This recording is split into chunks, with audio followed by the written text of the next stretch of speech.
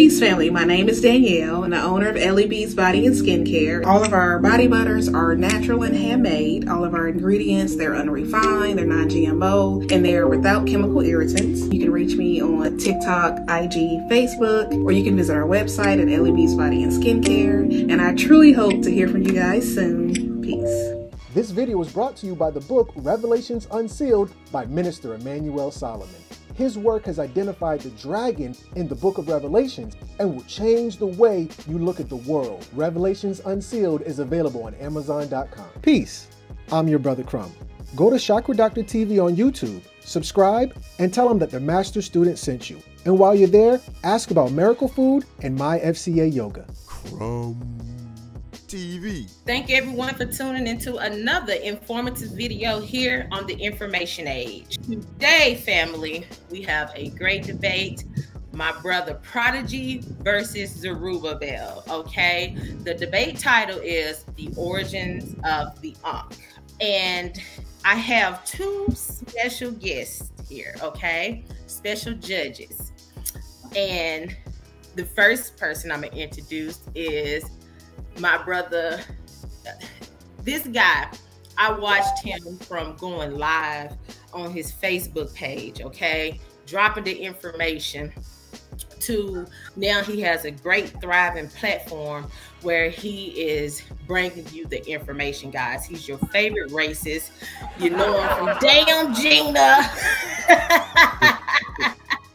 My good brother Crumb, the master student, okay? And the second guest that judge that I'm going to introduce.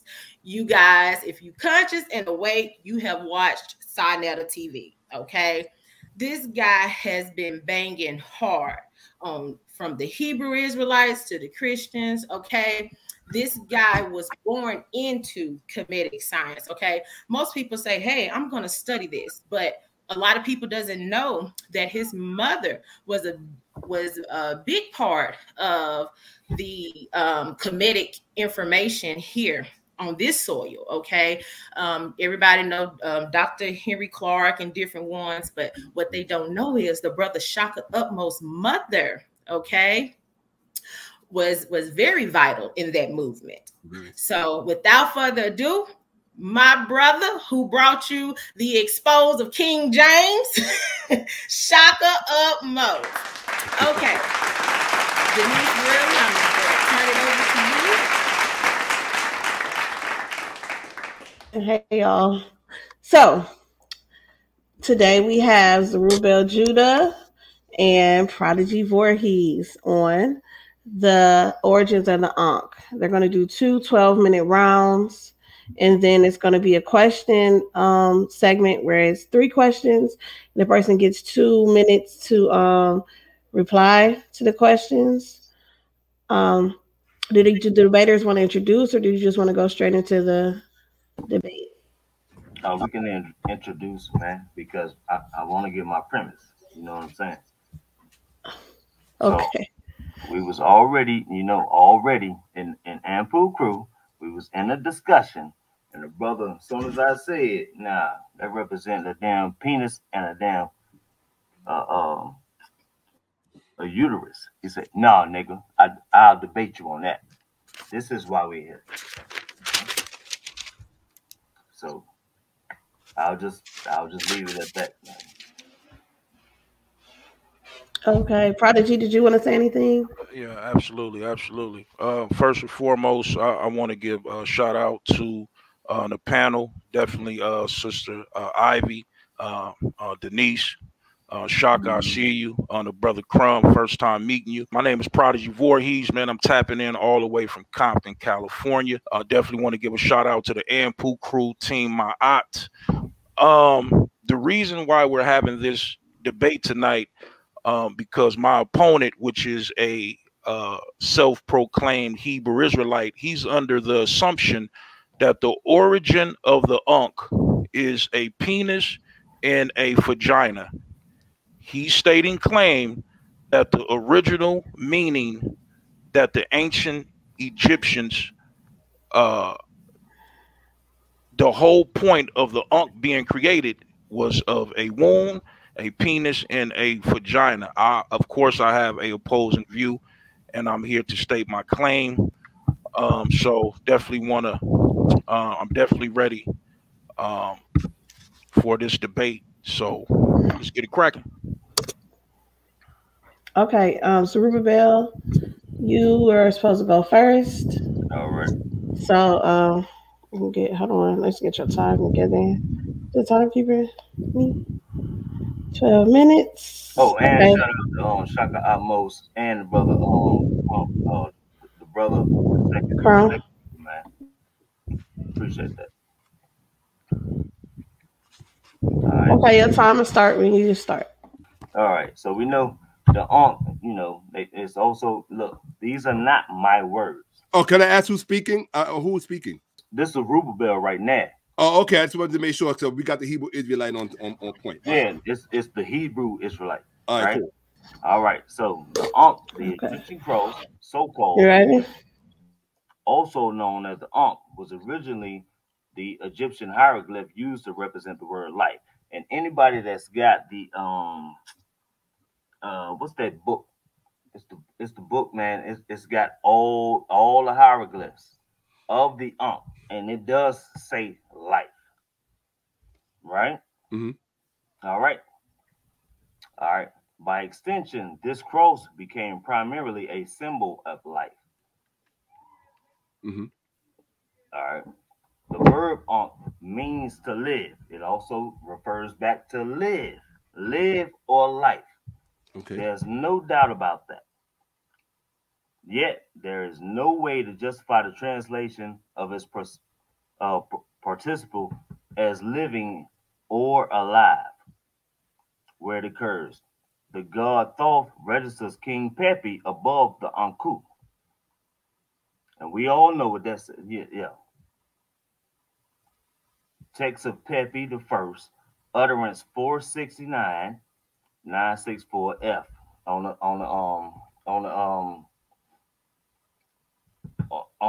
the charts. Ankh is a part of being the epithet of the gods that we use for being. My bad. Sorry.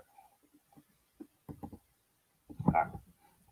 Now, additionally, Ankhs were traditionally placed in sarcophagi and ensured life after death. Now, we all know how the Egyptians figured after death, right? We all know. They tried to figure that, once you die, you still have a life after death. That's why you see all these unks around the around the the coffins. That's why you see all this, because the Ankh shows similarities of the Knot of Isis. Some speculate that Ankh and the Knot of Isis represents the same thing, an intricate bow. Other theories claim that the Ankh could signify a cohesion of heaven and earth, interlinking male and female symbols, or could ceremonially girdles.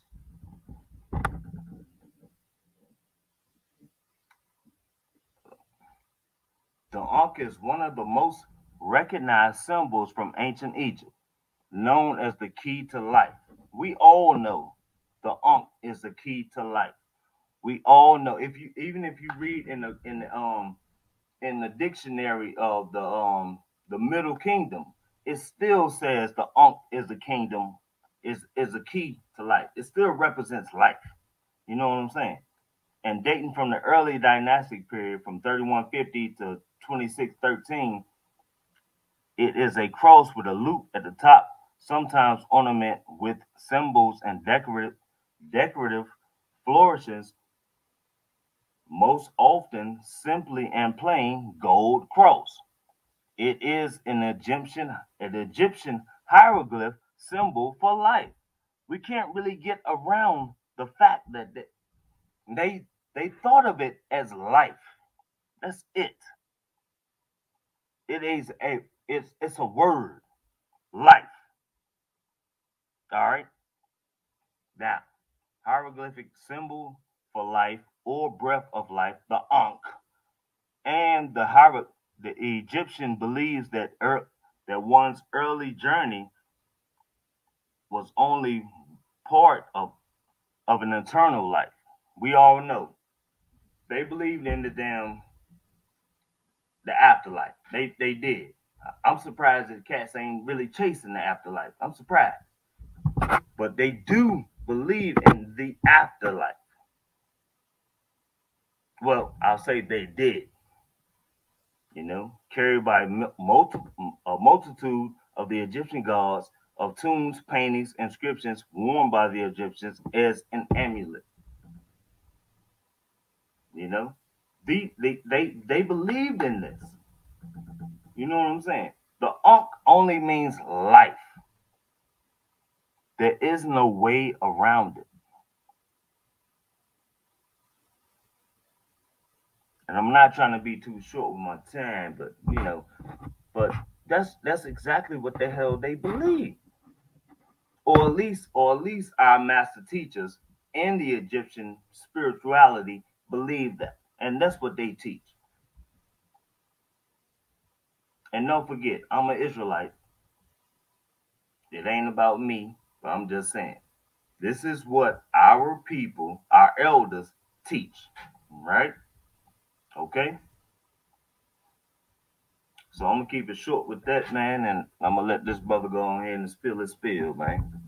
Zerubbabel, before I get into my presentation, brother, let's not forget the reason why we're here to debate. You made the statement and the claim that the Ankh, the origin of the Ankh, was a penis and a vagina. You failed miserably to do that off the dribble. Very, very bad presentation, brother. If you are trying to prove indeed that the Ankh is a penis and a vagina. So let's get into my presentation. Okay. What is the meaning? Can you go on mute, brother, please? Thank you. Oh, I got you, bro. Okay. What is the meaning of the Ankh symbol? A woman's womb, a man's phallus, or the key of life, the eternal breath, etc., etc. All right. Since the 1960s, amongst the Black conscious community, there has been a notation that the Ankh originally represented a woman's womb, vagina, and a man's phallus. This ideology is rooted in conjecture and speculation. Sadly, my opponent has fell victim to what we call in academia a bandwagon fallacy. The bandwagon fallacy describes believing something is true or acceptable only because it is popular belief. Also, it is called appeal to popularity, which is a logical fallacy that is based on the assumption that something must be true or good if it's in accordance with the opinions of others. It is extremely common error and can be committed either unintentionally or on purpose. And unfortunately, my opponent has done this to himself on purpose, but today he will be corrected, rejected, and edified. Let's move on to the next slide. This is a book called Temples of the African Gods by Michael and Johann Haney. And what blew my mind about this book is that on page 6, it has this image of a petroglyph of the sun. And what do you see in the middle of the sun? The Ankh. So let's look down and read the description at the bottom. It says, first recorded Ankh, petroglyph of Southern Africa. Let's go more into this information. It says on page 6 of the book, Temples of the African Gods, we see the first recorded petroglyph inscription of what we recognize today as the Ankh, which has been found in South Africa. As you can see, the Ankh symbol is inside of the sun glyph. The Ankh is inside of the sun because the sun gives life. The sun radiates light and heat or solar energy, which makes it possible for life to exist on Earth. It's obvious that this first recorded inscription of the Ankh has absolutely nothing to do with the female womb or the man's phallus. So by default, this debate is over. If my opponent can't show a depiction of a Ankh that represents the male and female reproductive organs before this petroglyph, then this debate is over. But since I'm in a good mood and I feel like burying another Hebrew Israelite, let's move on with the presentation. Zerubbabel, you see what's on the screen? Is this where you're getting your methodology from? This is called a New Age common hypothesis, the Kemetic womb of mankind in eternal life. See, you see these memes all across social media. You see it on Facebook, YouTube, Instagram. It's just a fluctuation of these kind of memes that's describing New Age hypothesis. You see here the loop at the top, they claim it's a uterus. These two things sticking out on the side, they claim it's the sunset and the sunrise, or the fallopian tubes. The vertical piece hanging down, they claim this is either a phallus or a vaginal canal. Let's look to the right. It says the true mystery of the Ankh revealed, the male and female reproductive organs combined. This is a New Age common hypothesis. The ancient Egyptians did not teach that. So if they didn't teach it, then where did it come from? Ladies and gentlemen, let me introduce you to an amateur mythologist by the name of Thomas Inman. Let's go into a little bit of information why he is known on record as being the first person in history to claim that the Ankh was indeed a vagina and a penis. Let's read it. It says Thomas Inman, an amateur mythologist in the 19th century, believed the Ankh represented the male and female reproductive organs joined into a single symbol. In 1869, Thomas Inman published Ancient Pagan and Modern Christian Symbolism. He interpreted the loop of the Ankh handle as a female's vagina and the three prongs of the cross as a male's phallus, together forming a union that suggested fertility. Thomas Inman drew his conclusion by suggesting that all mythology started with phallus worship. This is where it comes from. Zerubbabel, why didn't you tell us this is your master teacher? This is where you're getting it from. Nowhere in ancient Kemet can you find, especially in a language, where the Ankh is associated with the phallus or the vagina. Let's take a look in this book. It's called Ancient Pagan and Modern Christian Symbolism on page 8. In this depiction, Thomas Inman decided to anthropomorphize this figure into the symbol of the Ankh. The right side is male, the left side is female. Now pay attention to the Ankh symbol right here, right here.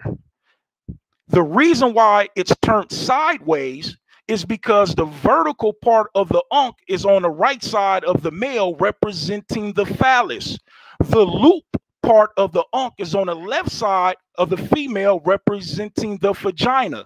This is what you call a logical fallacy that was created by Zerubbabel's master teacher, who was an amateur mythologist named Thomas Inman. He wasn't even an Egyptologist. So this is what we do. Let's get into the language. Let's get into the language, right? Now, what I'm using right here is the Mark Vigus Hieroglyphic Dictionary. As you can see here, we see the glyph for the penis is right here. And the glyph at the bottom is the flesh. Zerubbabel, there's no Ankh right here in the depiction of the penis. Where is it? You claim that the Ankh was a penis. Here's the glyph here. There's no Ankh. Let's go to the next slide. Right? Zerubbabel, these are the glyphs for the vagina, the private parts. We see the raised arms, the bread loaf, and the flesh symbol. There's no Ankh here, Zerubbabel. Also, we see right here, vagina, vulva. Vulva is the lips on the vagina, or the outer flesh of the vagina. Zerubbabel, there's no Ankh here. So how are you stating claim that the origin of the Ankh is a penis and a vagina or a womb, and we see no Ankh in the language, right? So let's go to the next slide. This is the glyph for the womb and the uterus. You see this right here, what I got highlighted? This is the uterus. This symbol is the flesh. There's no Ankh here. Zerubbabel, I thought you said the womb on the Ankh, or the loop part, was the womb or the vagina. Why there's no Ankh symbol here? Because it's not associated with the uterus. So let's go deep into this, right? Let me go back out a little bit, right? So these are the glyphs for the vagina and the private parts, right? So this is a depiction in ancient Egyptian hieroglyphs that means vagina, private parts, or womb, and the word is kat. So now, if you pay attention, there are 3 glyphs and not one Ankh symbol in sight. Now, if you look at the top, we see the raised arms. We see the raised arms, which is biliteral. And that glyph represents 2 consonants, and those 2 consonants represent the K. And after the K, you see what we call a diacritic 3. We also have the letter T, which is represented by the raised bread loaf. The bread loaf is a monoliteral representing the letter T. Now, this last glyph is what is called a determinative. And these determinative glyphs help determine the meaning of the word. These determinative glyphs usually come at the end of words, like we see here in these particular glyphs. So this picture is the actual depiction of a birth canal, not the vertical line at the bottom of an Ankh. You see how it tapers over to the left and to the right, and then it curls? 2 minutes. Them curls is representing the ovaries. We have the fallopian tubes curling into the ovaries. This is not an Ankh. This is the birth canal. This is the vagina. This is the womb. There's not an Ankh in sight. This picture is the depiction of a female womb, not the Ankh. Zerubbabel, you have some explaining to do. So, by Zerubbabel's logic, by him claiming that the Ankh is a vagina, a womb, and a penis, if we are dealing with his methodology based upon the metu nature, the language, then this is what the Ankh should look like. A woman's womb and a man's phallus. Doesn't look like an Ankh to me. If we was basing the Ankh off of the language, because you can't get a full understanding on a symbolism if you don't know the language. So according to the language and the ideology of my opponent Zerubbabel, a woman's womb, this is the glyph, and a man's phallus, that is the glyph. According to him, this is what the Ankh should look like. And we all know this ain't the Ankh. Anybody that reads any glyphs or in any of the metanetta knows that a man's phallus does not mean penis. It means copulate. It does. So I don't know what he's trying to convey in his fucking damn premise. He's not making any sense. It really literally means copulate. It does not mean male penis. It doesn't. There's no way around that, man. Now, so you could try that shit again, man, if you want to. So I'm gonna go back. I'm gonna get one of your elders. The meaning of the Ankh. This is one of his elders. Yes, we see it. All right. So I'm gonna play it. I'm gonna let him talk. He's gonna say a whole bunch of stuff.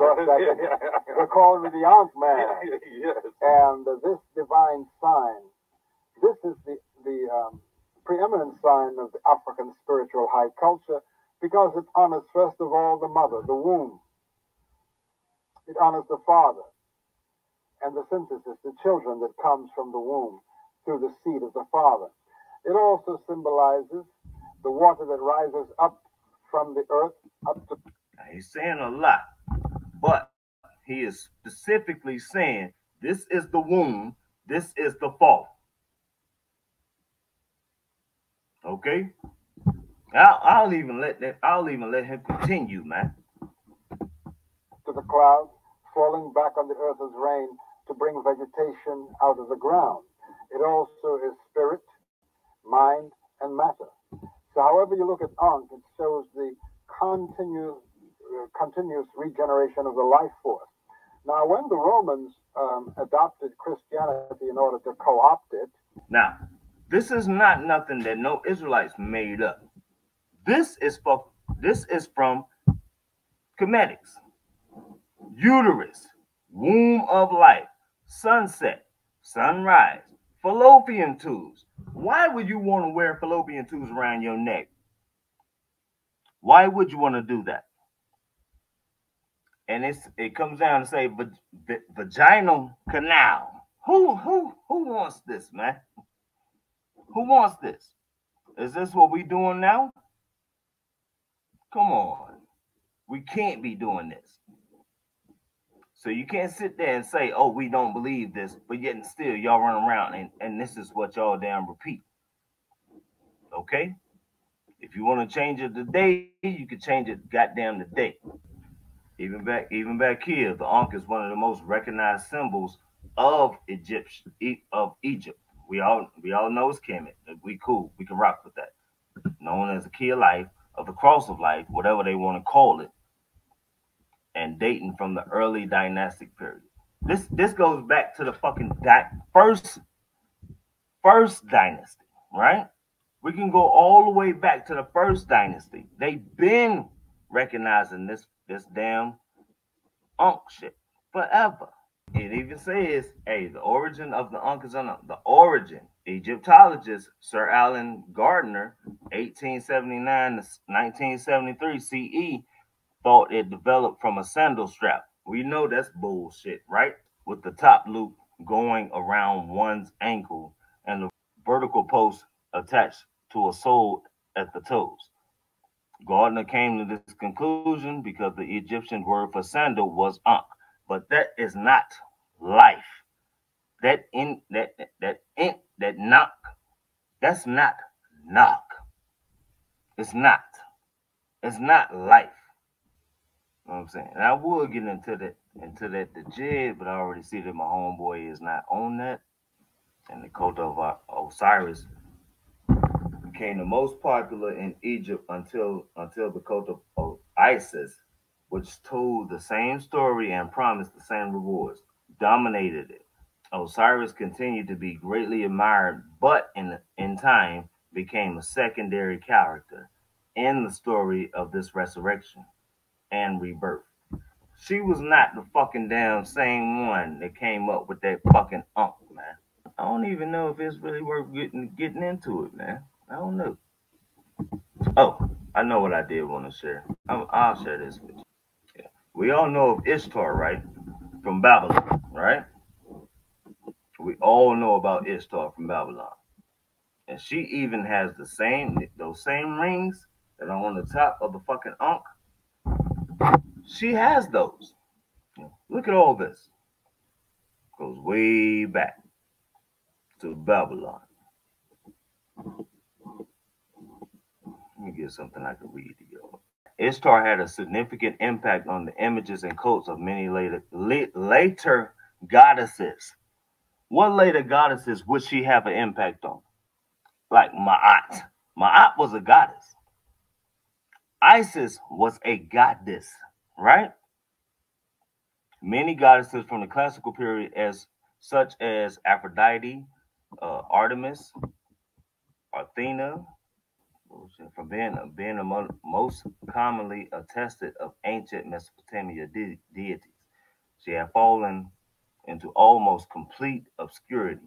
Ishtar slides into modern day anomaly, likely resulted from a variety of causes, but can be mostly plausible to a disappearance of cuneiform systems. 2 minutes. Okay, 300 years. I can't believe I went that long. All right, 3,000 years. Cuneiform was the primary reason for the communication throughout the ancient Near East into parts of the Mediterranean. It fell into use around 400 BC, although the process involved in this change remained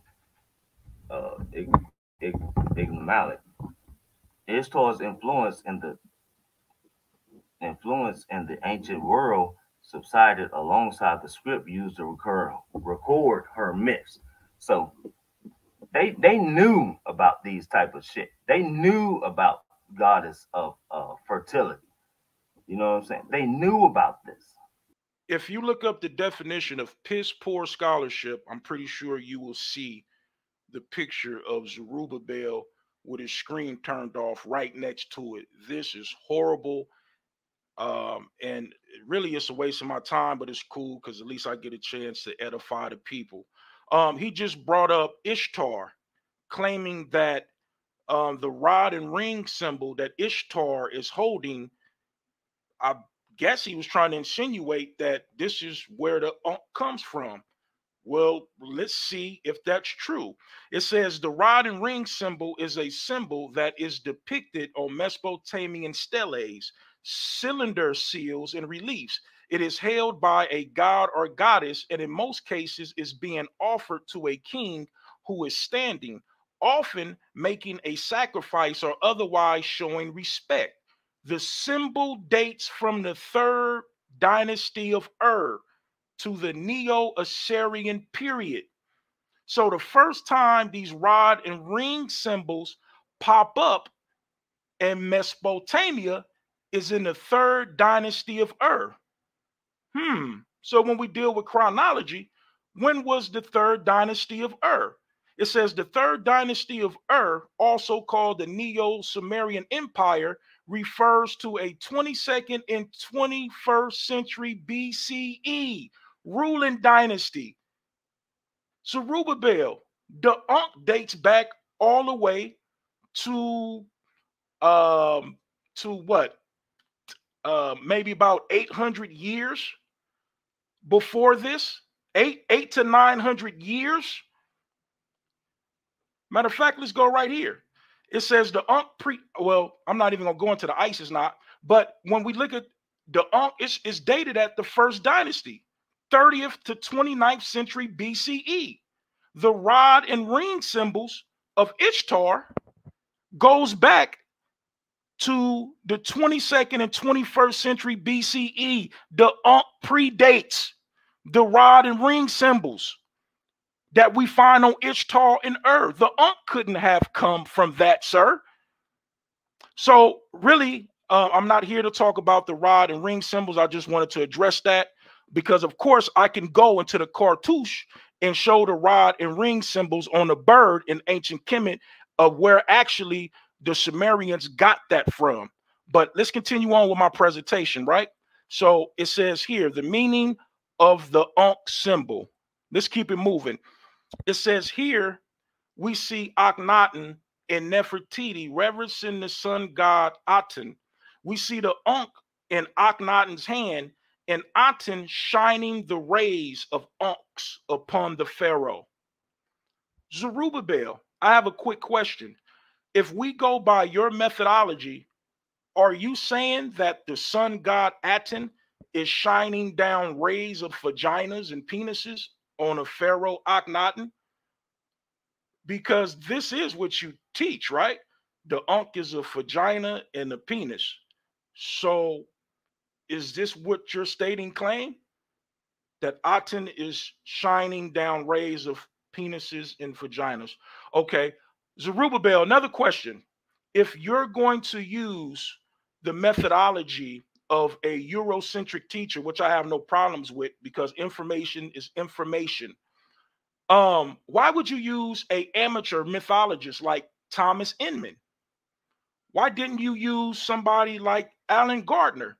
At least he claims that the Ankh was a sandal strap because of illustrations on Middle Kingdom coffins, and they resembled a hieroglyph.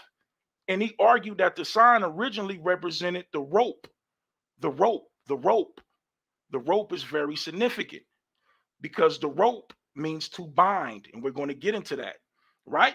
So it says, Gardner list of hieroglyph signs, labels, and the Ankh as S34. Let's keep it moving. Let's go into the language, which my opponent chose not to do. He just went on random websites and didn't actually get into the language of the actual ancient Egyptians, right? So let's go here. Let's look at the language. The Ankh, sandal strap. Ankh, a mirror.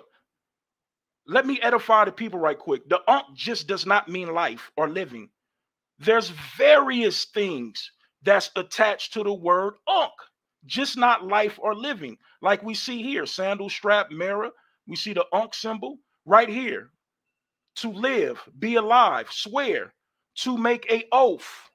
When you make an oath, you're binding yourself to something by making a oath with your words. This is why the Ankh was also associated with the rope. We see here the Ankh is also associated with the living. Just keep it moving. Right here, we see the Ankh being associated with a captive or a prisoner of war.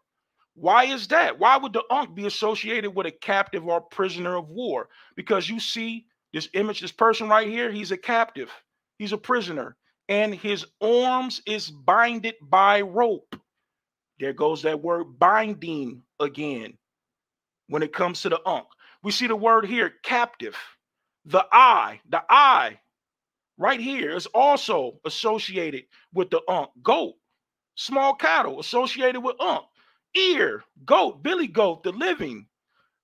Goat, small cattle, all associated with the word Ankh. Even here, we see Ankh, to live. The Ankh is also associated with the beetle. The Ankh is also associated with it. There's many terminologies that the Ankh is associated with depending on the context of what you're talking about. We see the Ankh here, the sun. This is why we see the sun shining the rays of the Ankhs on Akhenaten and Nefertiti.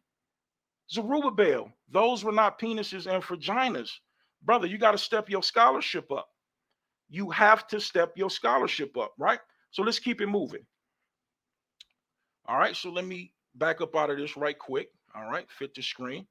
All right, so now what I want to talk about here on the screen is the Ankh can also be symbolic to the human anatomy. This is the thoracic, if I'm saying it correctly, complex of the human body right here. As you can see, the Ankh is symbolic to the thoracic depiction of the human skeletal system. Let's take a look over here on the right? If you take a look at this depiction, we have the Ankh, and this right here is what is called the Djed pillar, or the spinal cord of Asar or Osiris. And this here is called the Wasp scepter, which was carried by the Netzeru, the pharaohs, and the priests. So these four columns you see right here, 1, 2, 3, 4, these horizontal columns is the spinal cord, and here is the loop around the neck. You see here on this side of the human skeletal, we have the spinal cord. Look at the loop around the neck on the skeletal. It looks like an Ankh, huh? Doesn't it? So these two pieces sticking out would be the collarbones. Look at that. This is the sternum right here in the middle. What is the job of the thoracic system? It's there to protect your lungs. And what do the lungs do? The lungs give you the breath of life. So this is why the Ankh is symbolic of the human body. Now let's see how the Netzeru dealt with the Ankh in ancient Egypt. Zerubbabel, we see Anpu here holding the Ankh up to the nose of a king, giving him the breath of life. Zerubbabel, are you saying that this is a vagina and a penis? Are you stating claim that Anpu was holding a vagina and a penis to the nose of the king giving him everlasting life, the breath of life.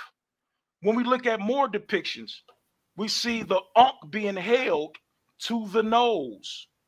Look at Hathor holding the Ankh to the nose of this sister, giving her everlasting life. It's not over. Look at this. Tahuti holding the Ankh to the nose. This is not a vagina and a penis. Zerubbabel, you are getting that hypothesis and false information from Thomas Eyman, your master teacher, who is an amateur mythologist. Here we go again. It don't stop. The Ankh being held to the nose, giving the kings and the pharaohs everlasting life. 2 minutes. Right? So the Egyptian Ankh are not necessarily what you think it means standing alone, but how the Egyptians used it in their texts and illustrations. The most common depiction of the Ankh is being clutched in the hand of by the gods and the goddesses on the upper loop portion of the symbol.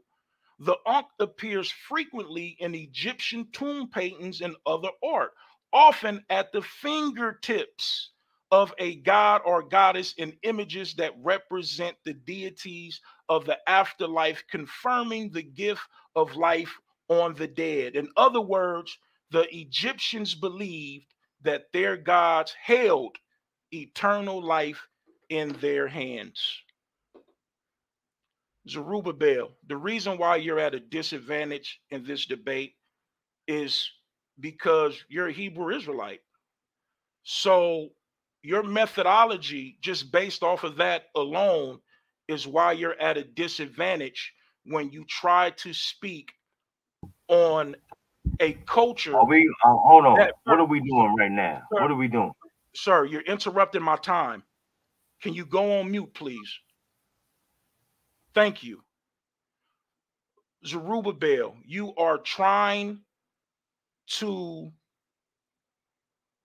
cross over into information that's too complex for you to understand because you are a Bible believer. See, the Bible says, don't get tossed to and fro by different winds of doctrine.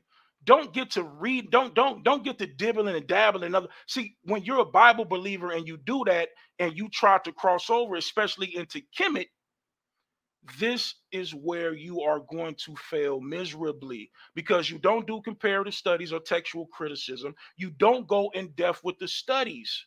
And it shows by your scholarship and your methodology. The Ankh is not a penis. It is not a vagina. That is not the original meaning. I went into the language and showed you that the Ankh is not associated with the uterus, the vagina, or the penis, or the phallus. I also showed you where Zerubbabel is getting his information from when it comes to the Ankh being a vagina and a penis. From this amateur mythologist right here by the name of Thomas Inman. It's not it's me. time. Zerubbabel, right. You're interrupting his time. But your time was just up, but you can't interrupt Zerubbabel. Like, what the heck? So is it correct that people in the Kemetic faith believe that the Ankh is a yoni and a damn phallus, man? A pussy and a dick, man, for real. So I just want to respond by saying that I'm taking this debate very serious. I don't know why you laughing and heckling. That's not what I'm here for, brother. If you believe, that's cool. Just answer, brother. Can you not interrupt my answer? Right, I have 2 minutes, sir. If you need more time to ask your question, then I'll go on mute. So let's have some decorum, brother. Are you ready for me to answer? Yes or no? Okay, cool. So to answer your question, the burden of proof was on you to show that. You're asking me, did the ancient Egyptians believe that? If you believe that they believe that, you would have showed that tonight. But you proved my premise that the Ankh was indeed one of the major things that the Ankh was associated with was life, which you kept proving over and over again. So if you can't prove it, why are you asking me, sir? Zerubbabel, my question to you is this. Can you show me anywhere before 1869 any historian, any scholar, even any ancient Egyptians, when we go into the language? I mean, you can even use Manetho if you want to. Can you show me any ancient historian or scholar who claimed that the origin of the Ankh was a penis and a vagina before 1869? No, it goes all the way back to damn Emmett. Yeah, Thomason. Okay. Yeah, So Emmett. Yeah. okay, I'm so not you gonna lie to you. Hold on, oh, hold on. okay. Go ahead, I'm brother. not gonna lie to you, but I'm saying this is the premise that a lot of cats have in the Kemetic community. They do, right? Absolutely, brother. So I just want to say thank you for sitting here admitting that the hypothesis of the Ankh being a penis and a vagina goes back to Thomas Inman. You just admitted that. So by default, brother, by default, you lost the debate because you said it was the Egyptians who taught that. But you just admitted that it was Thomas Inman. So thank you, brother. I appreciate that. My whole premise, the only thing that I was saying, the whole premise was that a lot of Kemetic cats teach that. And I proved it by showing you Baba Haru teaching that. That's it. Prodigy.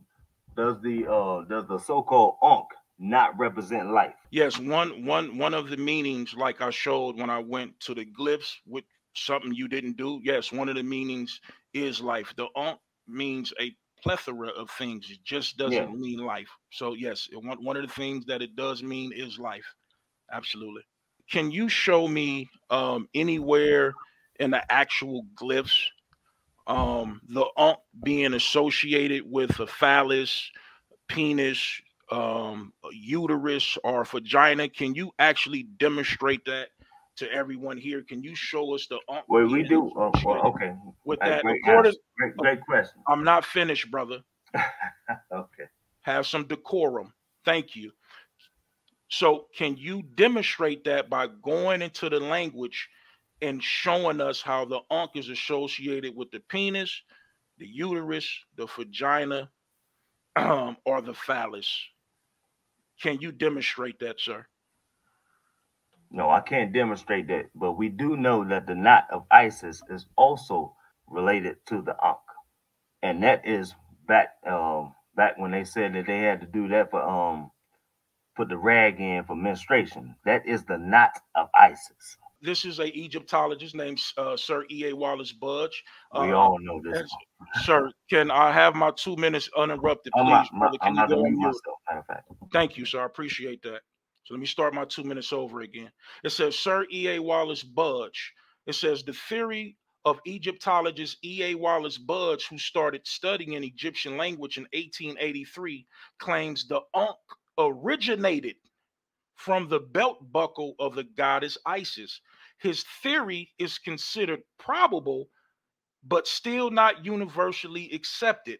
Wallace Budge equated the Ankh with the Egyptian symbol Tet, the knot of Isis, a ceremonial girdle thought to represent female genitalia and symbolizing fertility. The problem that I have with this information is that he says the Ankh originated from the belt buckle of the goddess Isis. How is that true when the Ankh predates the Tit or the knot of Isis by over 400 years? The Ankh is dated to the first dynasty. The first time we see what is called the knot of Isis or the blood of Isis showing up in the third dynasty. So how can the Ankh come from the knot of Isis when the Ankh predates the knot of Isis by over 400 years, tracing back to the first dynasty? Also, it says here, it says the Tit first appears in Egyptian iconography in the third dynasty, it was frequently used in association with the Djed pillar of Osiris. It says also called the blood of Isis. The tit represent menstrual blood. Some say Yeah. the amulet Okay. is shaped, It's over. brother, I'm not finished. The amulet is shaped like the cloth worn by women during menstruation. Others have interpreted as a representation of a ritual tampon that can be inserted in the vagina to prevent miscarriage. Just like we see Isis making sure that she protected Heru when she was pregnant with Heru, and we all know how that story with dealing with Set. So, It's but 2 minutes. so just let me finish this off. The Ankh does not come from the knot of Isis. It actually predates the knot of Isis. So E.A. Wallace, Budge, and Zerubbabel was wrong on that point. We can get into the panel. I want to first and foremost put some respect on the channel, the information age. Shout out to y'all doing a wonderful job. Second to the listening audience, shout out to everybody who's listening now, and for all those who are going to catch this later. I just want to put this out there, family. Smash that like button, family. Come on, tap in. It's been nothing but straight fire, pressure, and heat this whole hour. So put some respect on the energy, the information, and everything that's been put out by hitting that like button. Also hit that subscribe button. So yeah, with that said, I want to give a big shout out to both of the debaters. Y'all, this has been the first time I've experienced anything like this. We just do adding value on my side, but I love this, iron sharpens iron, and I love to see the brothers do the warrior thing. Lions roar, and that's what I expect. And both of the brothers did that. So within that realm, both of you came with the heat. Now, for me to bring the other side of it, because the feedback motto is to provide, positive feedback first. With that said, I believe that Voorhees was very well prepared. He stuck to the PowerPoint. I did have an issue with his mic in the beginning. He fixed that. He stated his position in the very beginning in a debate. I'm not even a professional debater, but we have to state, whatever our position is initially. The first brother Hebrew Israelite, Shalom, he didn't state his position in the beginning. I was a little dissatisfied with that, as I wasn't clear what his argument was. He didn't clarify that. Voorhees did. Shout out to him on that. Voorhees was very well prepared. I've been on both sides of the coin. I've been in a situation where I wasn't well prepared, and I was pulling for all places, and even though I knew where I was going, I appeared all over the place. Not to say the brother was all over the place, but he appeared that way, at least in comparison to Voorhees. Voorhees was very well prepared with each and every one of his points. Last point that really pushed me over the line was the decorum. I don't like the debate part because, the stereotypical black people just it's just chaotic. So the decorum piece for me is essential if I'm going to partake in it, because I don't want it to be, with all due respect, niggerish. And that was the part that I don't think he was trying to be like that. I just know that we as a people tend to go in that direction, and I saw it. However minuscule it was, it did come off that way. So my vote unanimously on both rounds and the Q&A goes to Prodigy Voorhees. Peace and love to the brother. First and foremost, I would like to give my respect to the information age, Denise and Ivory Scales, two wonderful ladies who are trailblazing the way. Shout out to you too. I could be heard, correct? Yes, thank you. Okay, I don't know if Prem was saying raise the roof or raise. Okay, yeah. I'm gonna be honest here. Prodigy Voorhees has shown a level of scholarship, but not only the scholarship, it's the methodology in which he is disseminating his information. So me as a listener, it was clear in what he was trying to prove. I believe that he covered that, but not only that, he had room for his rebuttals and responses, and it satisfied me. The other brother, you appear to become deflated, and that's okay. All of this is a learning experience. And until you encounter somebody else with a better methodology, you don't know what you need to fix and critique. So I give you my respect and my love, and I tell you to keep grinding. Prodigy Voorhees, hand down. First of all, give thanks for Information Age, doing a great job. I mean, I definitely appreciate this here. This was wonderful, energizing. I mean, I was tuned in like this was a sports event. So definitely want to say everyone is doing a good job here. First to start off. As far as the information itself, Project, I think did a great job. It's probably one of the first time I've seen where a person is not only gonna start off with their standpoint, give information, and also give information for the other person. I mean, the dude covered the whole thing. He actually helped the guy with the information at the same time. The information that he didn't have.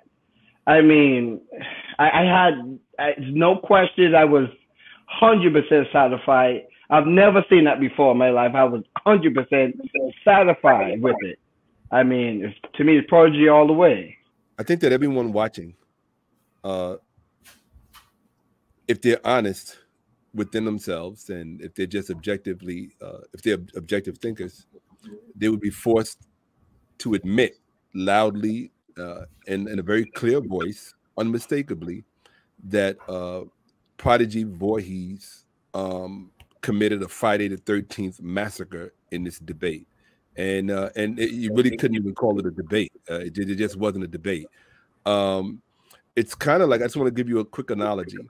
First of all, I can just tell from the comments by some of the people commenting that I'm certainly not the smartest person in here. I'm certainly not the most intelligent or well-informed or educated person in this environment.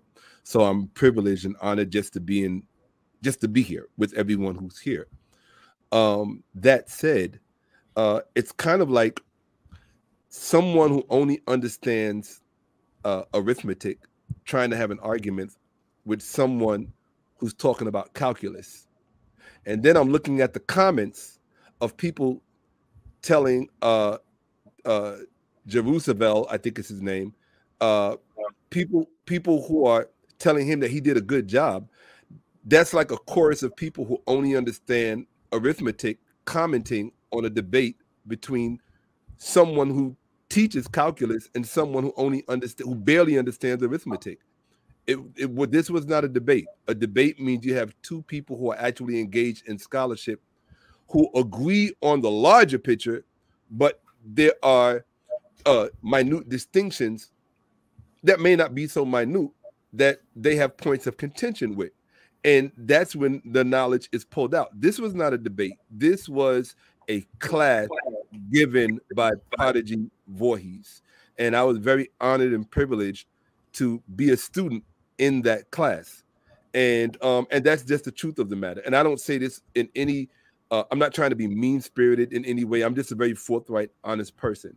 And I'm not saying this with any bias, because truthfully, there was one thing that Jerusalem said that I thought was interesting. And I always teach people, a really good debater, a really good teacher, even if you want to say that, can argue the point from both sides. And in other words, if you're really good, you can argue Jerusalem's point if you're really good. If you're really good, you can argue Voorhees' point. But you don't have to be really good to argue Voorhees, because Voorhees' point was so well done. It stands on its own merit. I know that some people didn't particularly care for his methodology. I can't complain because, like I said, I'm probably the least scholarly person present here, right? I just study, I do what I can do, and I think that's what all of us try to do. But Prodigy really, really committed a Friday the 13th massacre. Let me give you something, and this is not to be mean-spirited, but it's to point something out, right? And it's going to sound mean-spirited, but I really just want to highlight this because it's something that stood out to me. And it's where we sometimes have to move our ego out of the way and just accept things as they are. And I'm going to leave it at that because it's not my lecture. I noticed that Jerusalem, I think is his name, he had very, very serious problems with pronouncing very, very basic words. He couldn't read correctly the word anonymity. He had problems with grade school words like variety. And what I'm saying is that if you're talking about scholarship and your literacy level is that compromised, then you might want to move your ego to the side, your religious ego to the side, and spend more time educating yourself on the basics, like just reading and reading comprehension, so that you genuinely understand what it is that you're reading, which will then reinforce any premises or arguments that you may have. But it was a very uneven. If this was MMA, the first round, there was no need for a second round. There was no need for a third round. It was over from from the beginning. So that's just my perspective. The details speak for themselves. I don't really think I have to go back through. I don't think that I have to go back. Hold on, Zero. Let him finish. Yeah, I'm not saying anything that I'm saying in order for either side to agree with me. I don't have any dog in the race. Look, the Kemetic community doesn't really care for me for the most part because I quite often go against what they say, right? In other words, I don't believe in. I'm not an apologist. And I don't care for people who are apologists because they're putting their opinions before the facts. And the only thing that Voorhees came with was documented facts. A large part of the problem that I had with Jerusalem was from the very beginning, he showed no sources. He just started reading. There were no authoritative references. And I'm a person, I commit logical fallacies all the time, but I believe in committing logical fallacies for a good cause. Like I will appeal to authority in a heartbeat. Why? Because at the end of the day, when you send your children to school and your tax money is paying for teachers, you're paying for their authority, not for them to be correct, not for them to be, not for them to show veracity, but simply because they are purportedly an authority on what they're teaching. So yeah, absolutely. I will commit a logical fallacy in a heartbeat if it's for a good cause. Because at the end of the day, you have to consider the people who are on the other end of you teaching. They came to learn. Right? They came to learn. They didn't come for you to be perfect. They came to learn. At the end of the day, what it is that they know, they will have to take the ultimate responsibility for that. Not you, not Jerusalem, or even Prodigy Voorhees. It's each person in earshot, right? Even this this clown you have in the audience who calls him a Kalfani, yeah, he knows who he is, right? So, and I don't normally use language like that, but I was just looking at some of the comments being made, and I was just wondering where some of the poor demeanors are coming from. I thought, this is the information age. This is the information age platform. I think it's awesome. I'm so privileged to be here, and and that's it. Yeah, I certainly do appeal to authority all the time. I commit logical fallacies all the time. Why? Because at the end of the day, at the end of the day, the evidence has the last word. It's not you, it's not me, it's not anybody else. It's the evidence. And I think that enough people saw enough evidence to know who actually won this massacre of a debate. And that's my perspective. Could I just mention real quick, I must be transparent. Prior to this debate, I was under the impression that the Ankh represented the vagina and the penis. And when he said there are a lot of people that are under that impression, I was one of those people he referenced. So I don't want to say anything other than Voorhees would have Friday the 13th me. If I was in a debate right now with him, he would have got me because I would have never went on the debate. But I want to say as well, at the end of the day, I'm the master student. And I submit to the authority as well. I want to add as well too. I definitely have some thoughts on that as well, but I also know there's always a counterpart to everything. So while one of the things definitely will stand out, and I like what he did, he talked about the esoteric. He talked about the origin pattern and how we have made a physical counterpart to it, which the physical never trumped the original part to it, which is the actual essence of what it stands for. And sometimes people, of course, take information and create their own thing, but you always go back to the essence, and the essence going to trump what somebody else feel what it is. So I definitely appreciate that, how he put that in place and straight from the gate. And I'm like, wow, this guy got it. I mean, and some things I did not know. So he taught me some things with that as well. And I'm like, this is amazing. You know, like I love this. I'm sure it's frustrating for a lot of people in any community to be lumped in with everyone in their community. So let's just use the Hebrew Israelites, right? All Hebrew Israelites don't believe the same thing. All Hebrew Israelites don't preach the same thing. All Hebrew Israelites don't subscribe to the same doctrines. They argue amongst themselves. That's why they have what? Camps, right? So why should the Kemetic community be any different, right? You have within the Kemetic community, you have camps. So you need to stop painting the Kemetic community with this imaginary broad brush that's going to leave you with imaginary conclusions about who and what the Kemetic community is. I'll give you an example, right? Like, I'm not a metal nature expert. I study it, right? And I'm really not too interested, just from my perspective, I'm not too interested in the religious aspect of ancient Kemet. I don't think that was their real legacy. I think their real legacy for me, and what I like to study, their real legacy was in economics, right? Economics and state planning.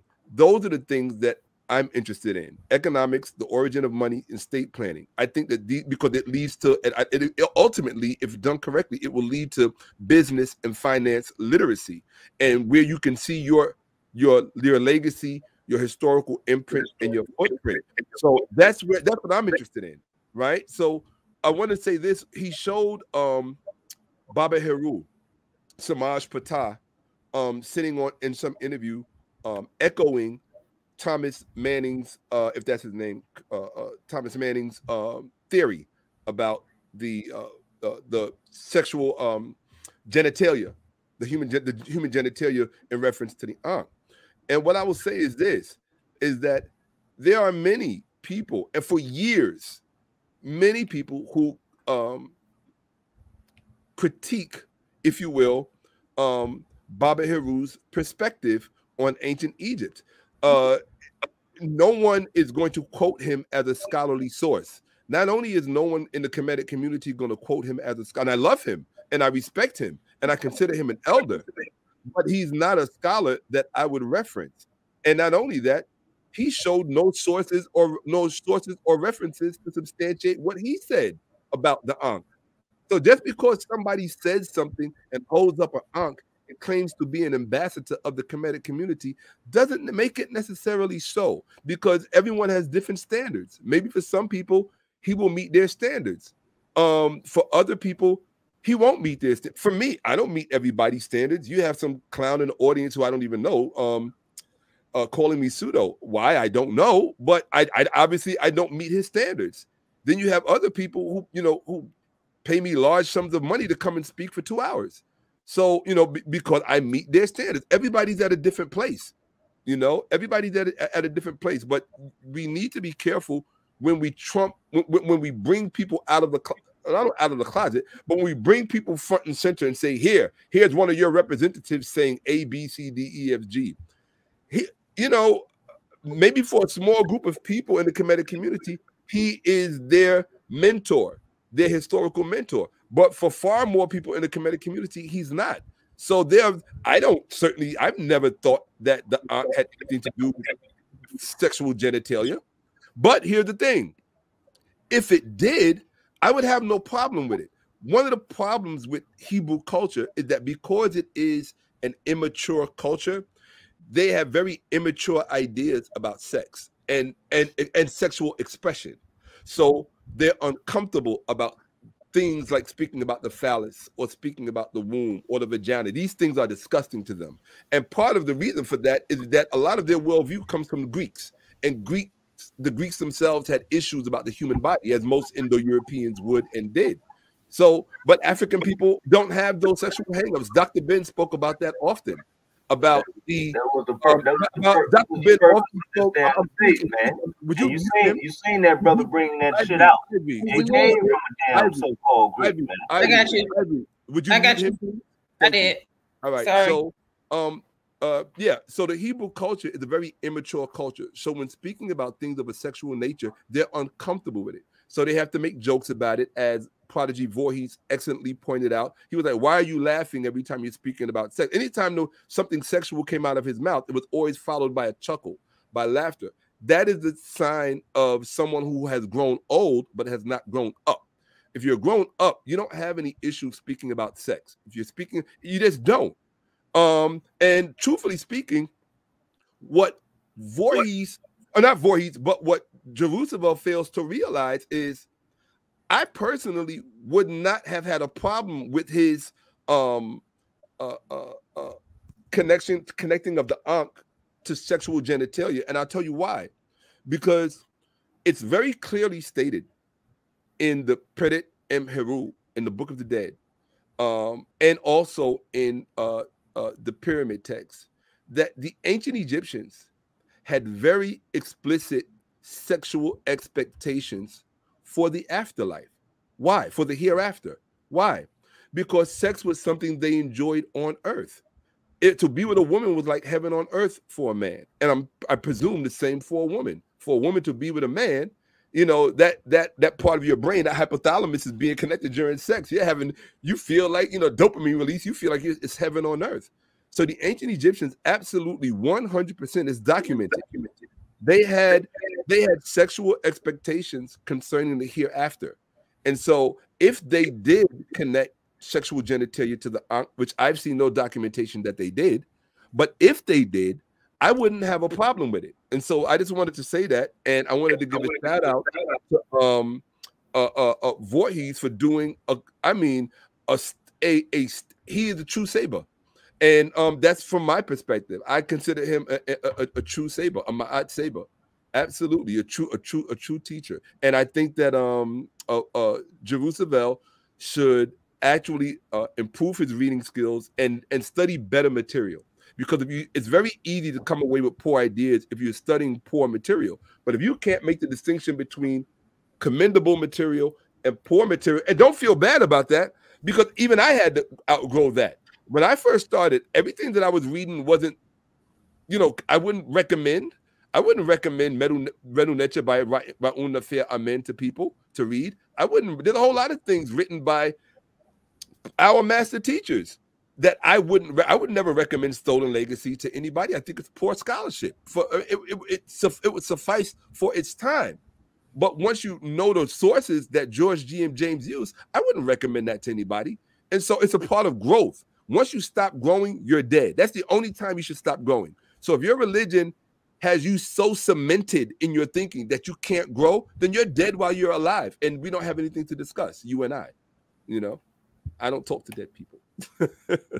That's not true. I do. I think we all do. I talk to my grandmother all the time. Zerubbabel, would you like to say something now? Hey, I appreciate everybody on the panel, all the judges, Chrome TV, that Shaka Mos, that the brother, I can't see somebody, the other brother down there, man, that and especially the brother Prodigy Voorhees, man, especially appreciate that. This is nothing but a discussion for me. You can tell by my name, it ain't no skin off my back at all. So I appreciate the discussion. Yeah, okay. LV Europa, yeah, shout out to you, bro. Just Us, shout out to you. Of course, Ivory Skill, shout out to you. Denise, shout out to you. Yeah. Well, yeah, this was, like I said, this was just my second debate, man. And I just was wrapping it up today. I tried to get down 2 more hours. Somebody said no. Okay. So with that being said, I thank everyone for coming and blessing my platform.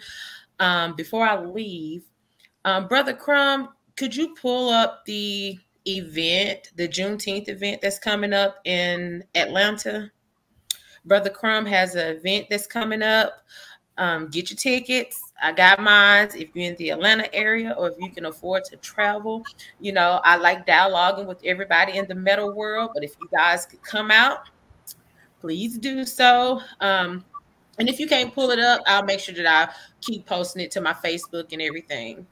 Sister Harvey, I'm gonna go ahead. I'm gonna let this is Prodigy. I'm gonna let the brother Crumb go ahead and get out the information, and then I'll go ahead and close out as well, as Ruben Bell did.